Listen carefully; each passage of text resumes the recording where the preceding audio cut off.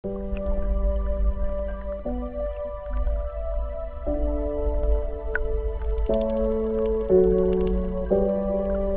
so we're at Joe Wright Reservoir, just upstream on Joe Wright Creek. We're here today conducting our annual grayling spawn operation.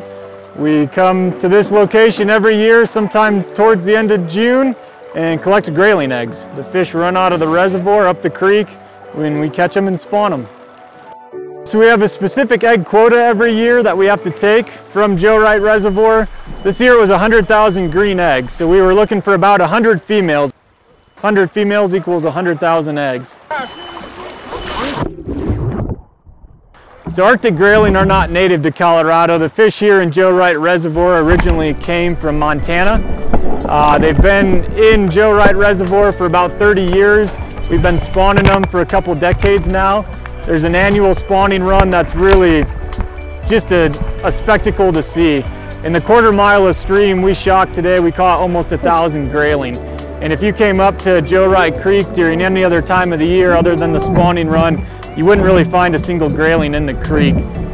Joe Wright Reservoir and creek provide a unique habitat where they spawn and do really well in the stream because it's crystal clear, great mountain water with appropriate size spawning gravel. They run up towards the end of June and spawn and then migrate back downstream to the reservoir where they spend the other 11 months of the year. Grayling are in the salmonid family. You know, they're really pretty fish. They don't get really big in Colorado. A really big grayling in Colorado would be about 16 inches. They're good to eat, white meat, and they just provide a unique angling opportunity. They're a lot different than, you know, your rainbow trout or a brown trout. They're really pretty fish. The males this time of year get an elongated dorsal fin that gets really colorful. Just a gorgeous fish.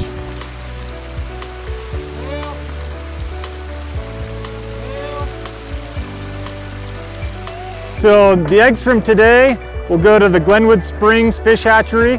They will get stocked out at various lakes around the state. It depends on the year. This year I think it's around a dozen lakes. It generally ranges from 10 to 20 lakes around the state of Colorado.